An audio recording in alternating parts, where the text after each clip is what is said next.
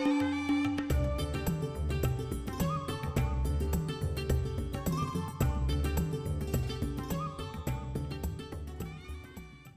students, I am Dr. Aruna Mohan from University of Delhi, and in this session we are going to discuss digestion of food.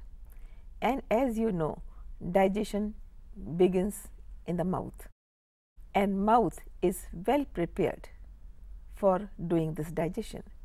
When I say mouth, I really mean buccal cavity or oral cavity. In addition to role of teeth and role of tongue, here I will discuss role of salivary glands and the salivary gland secretions and the enzyme. Salivary glands, they secrete saliva. We all are familiar with saliva in our mouth.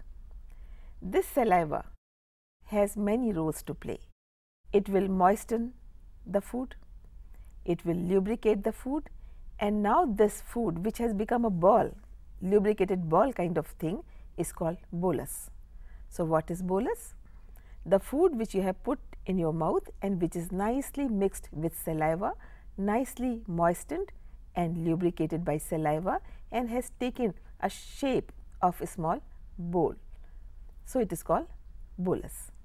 Now, this bolus is ready to slip down to esophagus, but before, saliva is going to act on this food. Saliva will have the enzyme called salivary amylase, also known as ptyalin. It will act on starch and convert it into carbohydrate. In addition, saliva also has many ions like potassium ions, chloride ions, bicarbonate ions and sodium ions. These are electrolytes.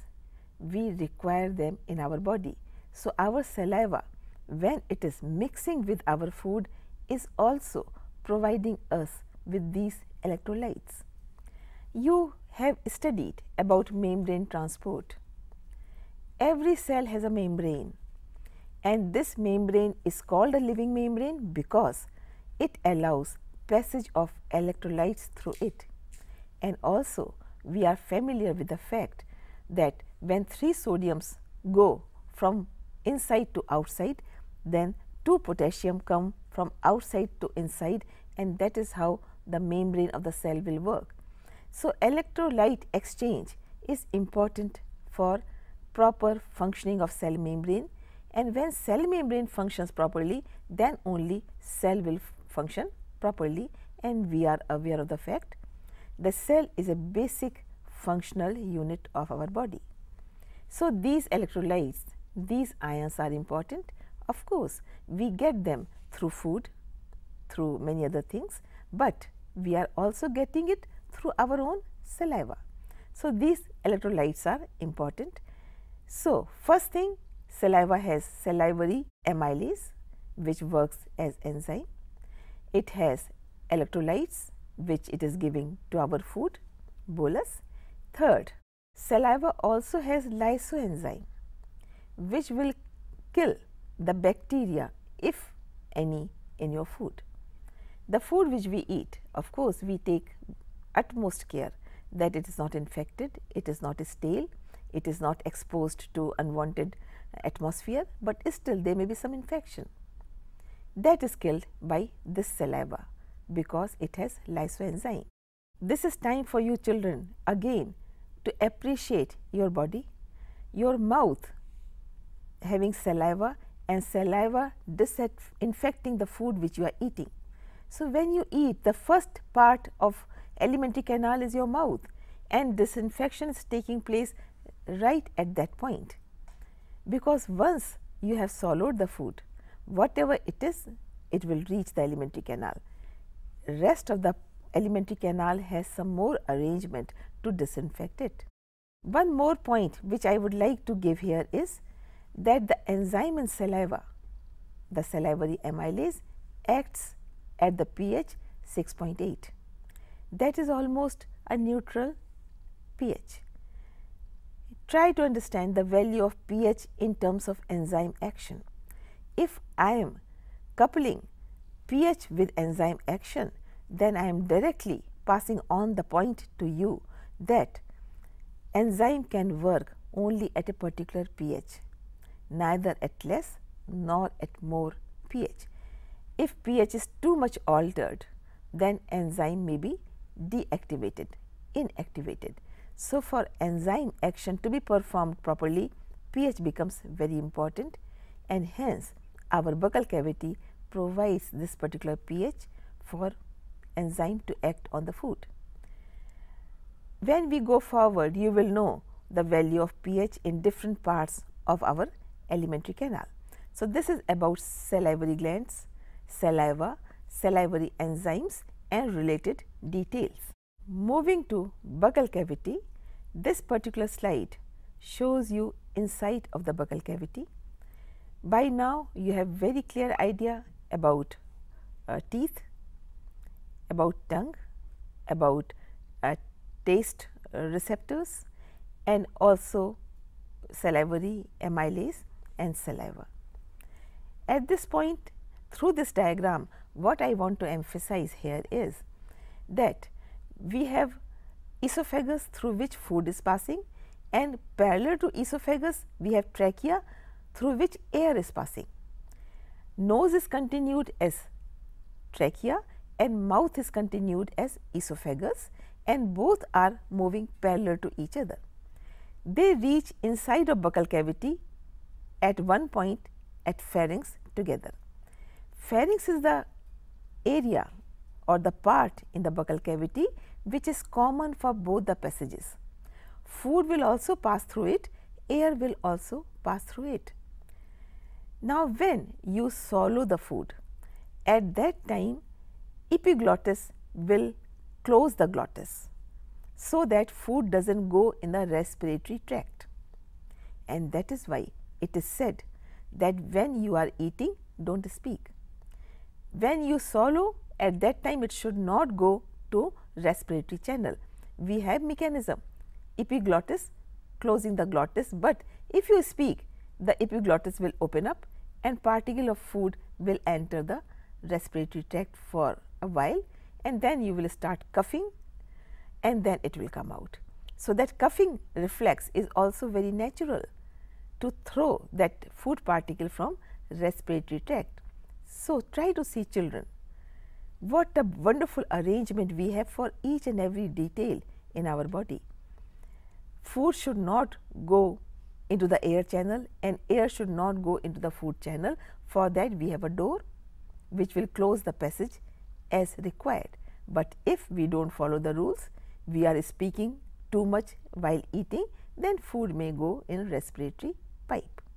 So, arrangement is there, and after that is the esophagus, which is muscular and it has very good peristalsis. It has no enzyme, it has no digestive activity, no digestion will take place in esophagus, it is only a passage. It will pass food from mouth to stomach. That is one thing. Second thing, at the level of pharynx and glottis, the swallowing reflex works. I have told you earlier also that we have three important reflexes in our body. One is swallowing reflex, other is defecation reflex, and other is micturition reflex.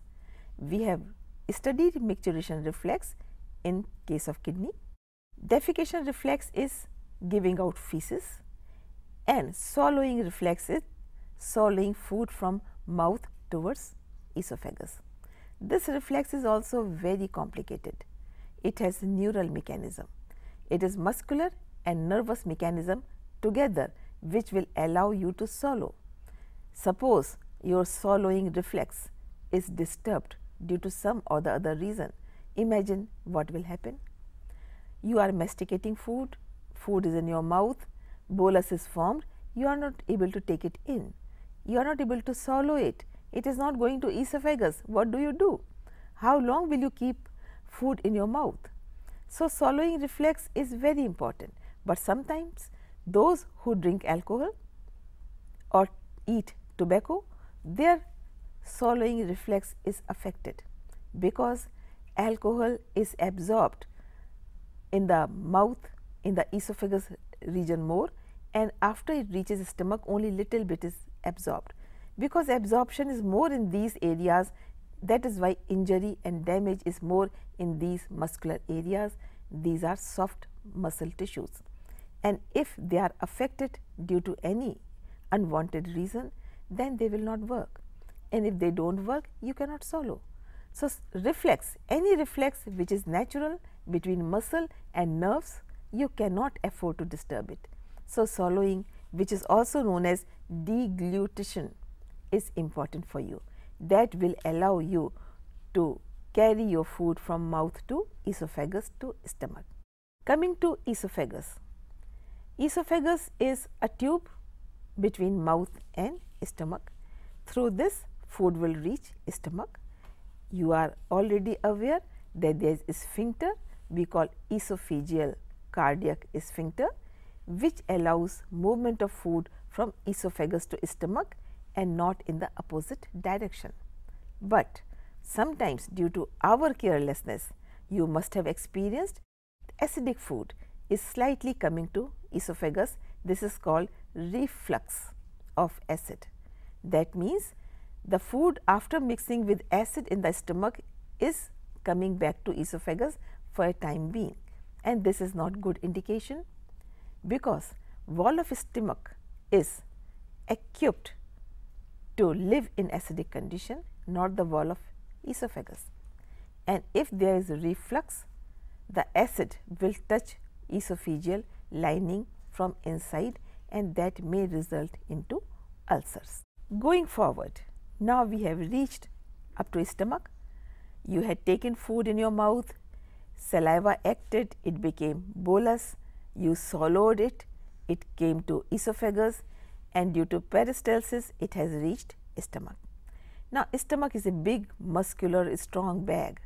The churning of food will take place here. Very big churning movements are there, which will grind the food into small and even smaller pieces, so that it can be acted upon by enzymes properly in the stomach.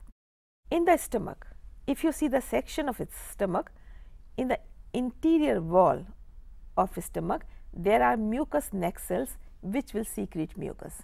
The value of mucus is that it will cover the internal wall of stomach with mucus, so that the wall itself should not be acted upon by enzymes and the HCl produced by stomach. HCl produced in stomach will further disinfect the food and will make the medium very acidic. The pH will be around 1.8, because the enzymes of stomach can act only on this pH. Again, it is time to appreciate the value of pH in digestive system. In the stomach, you have peptic cells, also known as chief cells. These cells secrete the enzyme called proenzyme. Proenzyme means some enzyme before enzyme. The enzyme which is finally produced a stage before that is proenzyme and pepsinogen. These enzymes have a special role to play. We will discuss in the next episode, but before that, there are parietal cells, also known as oxyntic cells, which secrete HCl, the hydrochloric acid, and intrinsic factors, and factors which are called intrinsic factors are very essential for absorption of vitamin B12. We all know the importance of vitamin B12 in our body. This particular section shows you the internal lining of stomach, which is not very much folded, but it has glands secreting enzymes and HCl, and it has mucus covering the wall of the stomach from inside, and the value of this we already know. And with this we come to the end of this session. Thank you.